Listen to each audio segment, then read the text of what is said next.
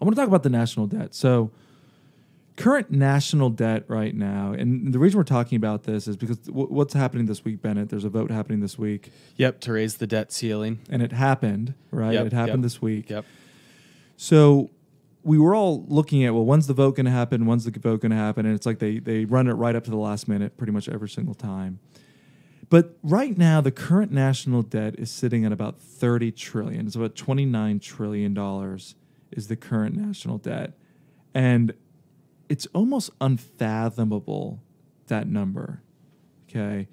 Ben, if I had to ask you, how's the U.S. consumer doing right now? Do you feel like they're doing pretty good, more income, less debt than they've had in a very long time, or is the U.S. consumer struggling right now? I think the average consumer is struggling just with increased prices everywhere. Yeah. Well, that's true.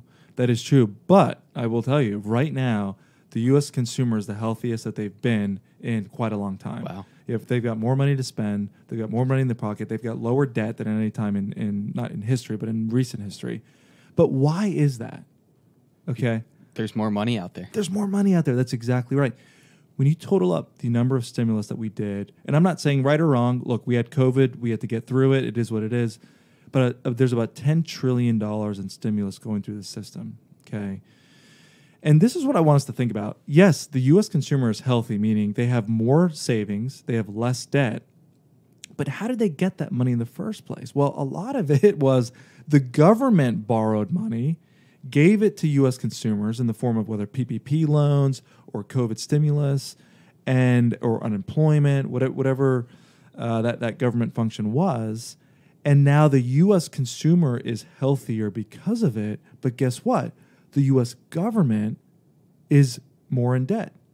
And who ultimately pays for that debt? Is it some politicians somewhere that have this agreement that they have to pay for it? Who pays for it? It all comes down to us. It all comes down to us. That's